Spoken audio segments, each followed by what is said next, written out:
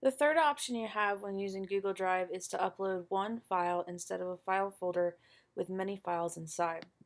In order to do that, you need to create a compressed .zip file. On a Mac, you can right-click on your file folder that you've already created, make sure that everything that you want is inside and ready to go, and then choose Compress, and it will create a .zip file. If you're on a PC, you have to right-click, and I believe it is, you'll choose Send to, and then Zip, or Compressed File. Make sure that you double check this on your operating system.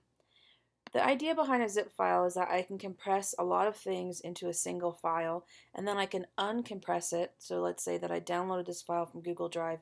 On a Mac, you can just double click on it and it will uncompress, and then it will open up your file folder and everything will be just as you wanted it to be.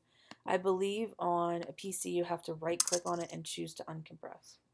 Once you have that, you can upload it just like you did your file folder by dragging and dropping it into Google Drive, or you can choose New and then File Upload, and then you can upload, make sure you find your .zip, you can upload just the .zip to Canvas.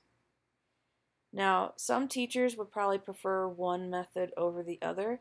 When in doubt, I say include both.